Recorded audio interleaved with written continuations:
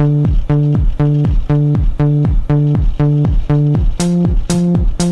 we go. One step at a time, don't be living on the line.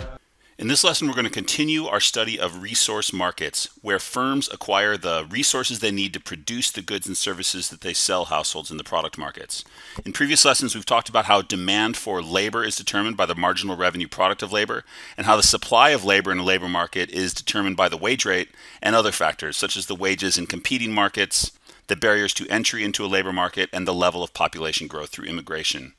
In this lesson, I want to focus on perfectly competitive labor markets and determine how an individual firm determines the wage rate it must pay its employees.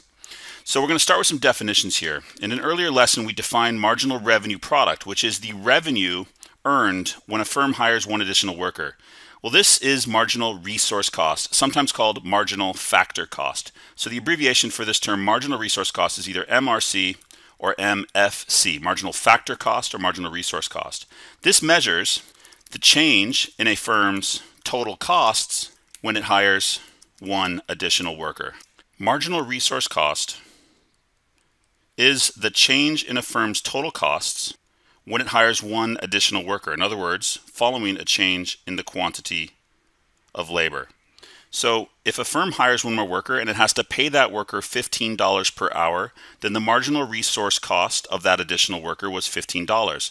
On the other hand, if a firm has to raise the wages it paid all of its previous workers in order to hire one additional worker, then the marginal resource cost might be higher than the wage that it has to pay that one additional worker. In a future lesson, we'll talk about wage-making firms, what we call monopsonists. These are employers that have to raise the wages they pay all their workers in order to attract additional workers. But in this lesson, we're not focusing on that situation. Rather, we're looking at a situation in which a large number of firms compete to hire an even larger number of workers. And that, in fact, is the definition of a perfectly competitive employer. So this is a market in which a large number of firms, which are the employers, are competing to hire an even larger number of workers. In other words, every individual employer is a wage taker.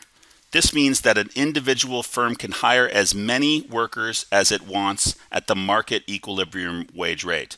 Each firm is so tiny compared to the total labor market that it has no influence or power over the market wage rate. Now, this is basically the resource market version of what we call a perfectly competitive seller in product markets, in which each firm is so small that it has no impact over the market price for the good that it is selling.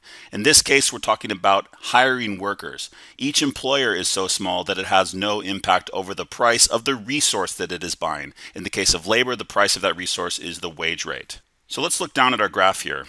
And before we talk about how an individual employer can maximize its profits when hiring workers, we'll talk about how an individual employer's marginal resource cost is determined. So you'll notice that we're continuing with the example used in our earlier lessons. We're looking at the market for people who work in bakeries.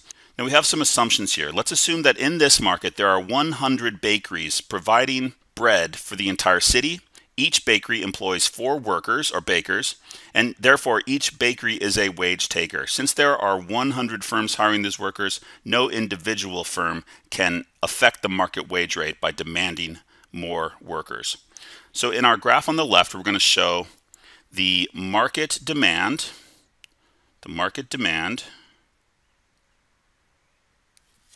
which is determined by the marginal revenue product of bakers.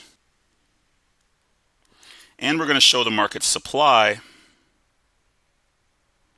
of people willing to work in bakeries. So that's our supply of labor. In our last lesson, we explained how the equilibrium level of employment, which I actually wanted to be 400 here, call that QE, and the equilibrium wage rate was determined by the market demand and supply for labor. So our wage rate, our equilibrium wage rate, is $15. And you can see that in the market as a whole, there are 400 bakers employed by 100 bakeries. Each bakery employs on average 4 workers. So the question is, what does the supply of labor look like for an individual bakery? How does each bakery know what wage it should pay its workers? And does each bakery have to raise the wage that it offers its workers if it wishes to hire more workers? So I think you're going to recognize something here from what you might have studied in an earlier unit if you looked at perfectly competitive sellers. We call each individual employer here a perfectly competitive wage-taking employer. In other words, every individual bakery can hire as many bakers as they want at the equilibrium wage rate of $15. So this one bakery is going to employ 4 workers, but if that bakery wanted to hire a 5th worker, it would not have to raise the wage rate. Notice that the supply of labor is determined by the marginal resource cost. The bakery can hire 1 more worker at a wage rate of $15. It can hire 1 more worker beyond that at a wage rate of $15.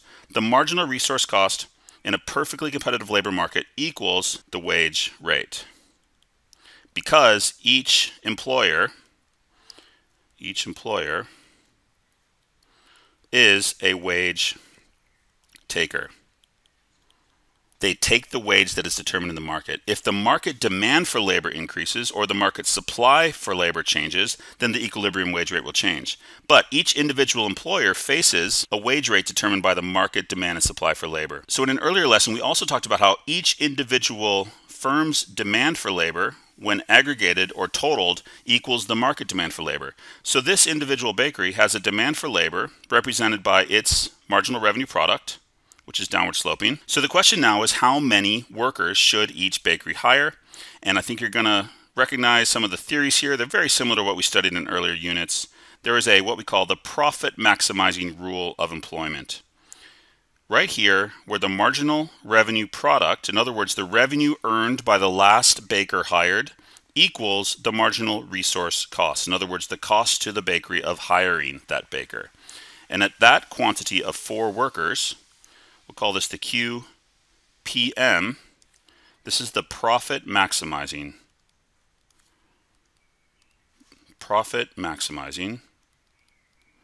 level of employment. So how do we interpret this rule? For this firm, the last worker hired earned the firm $15 and cost the firm $15. Here we go.